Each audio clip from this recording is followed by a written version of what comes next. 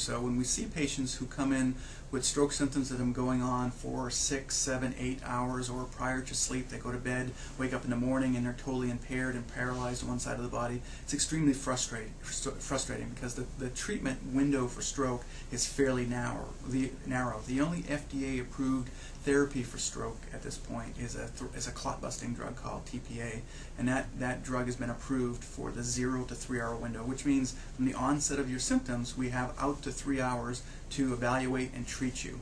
And that time goes fairly quickly. Because when you come to the emergency department, we have to do things fairly quickly, and some of those things will take sometimes a half hour to do to 45 minutes. So that 3 hour window is really much less than that from the time people recognize their symptoms, call 911, which we recommend, come to the emergency department. So we have a very narrow window.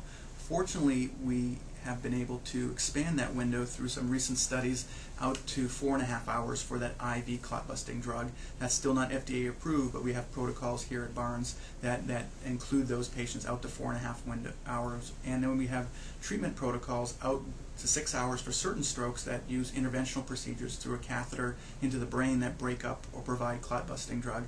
And we even have a special, unique protocol here at Barnes that's NIH or government funded that goes out to 12 hours for certain types of stroke that involve the posterior and back. Kind of goes to the point of what the biggest limitation of acute stroke treatment is patients' lack of recognition of stroke.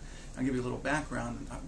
People with heart disease and chest pain and the American Heart Association have been very successful in teaching people in the public on the signs and symptoms of heart disease. Everyone recognizes those symptoms and rapidly comes to the emergency department, and clearly that message has been reached. But for stroke, I don't think we have that message clearly out into the community yet. And the symptoms of stroke are unfortunately not as clearly defined as for heart disease. There are certain symptoms of stroke that everyone should recognize, such as weakness or numbness of one part of the face, or arm or leg.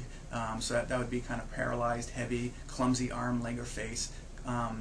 Dysarthric or kind of clumsy, slurred speech, or inability to speak or understand, loss of visual acuity or loss of vision in one or both eyes, severe headache, a headache that comes on suddenly, associated with nausea, vomiting, that's unlike or very atypical to your typical headaches, and really, and then particularly symptoms of stroke can be otherwise fairly vague, such as not feeling right, vague numbness or weakness in certain parts of the body. But really, between face, arm, and leg, weakness, numbness, or loss of strength, speech, vision, and severe headache, those are really the key signs and symptoms of stroke.